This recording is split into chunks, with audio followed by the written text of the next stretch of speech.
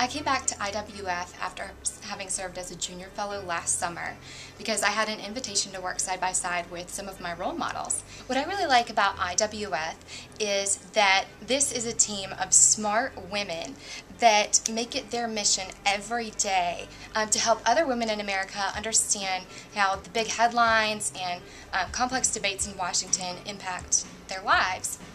My policy focus predominantly is always to find a free market solution that helps promote individual liberty and a creative spirit to any of our society's problems. But my research and study has mostly been involved in our nation's national security. All issues are women's issues. What that means to me is really women today are the majority of the population. They're actually the majority of the population in our higher education programs. They're involved in all levels of government, in our every aspect of our economy virtually.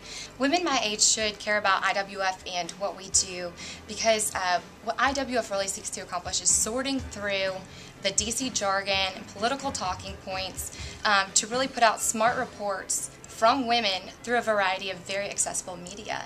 Another famous Sarah you don't know by the name of Sarah, but in 1940 a little girl from Tennessee was inducted and sang for the Grand Ole Opry by the name of Minnie Pearl, and she always wore a straw hat with a price tag on it, and her real name is Sarah Colley. And so I'm a big fan of the Grand Ole Opry and country music, and so I thought that was a fun bit of trivia, but I guess you won't have to expect to see me in a straw hat with a price tag on it anytime soon.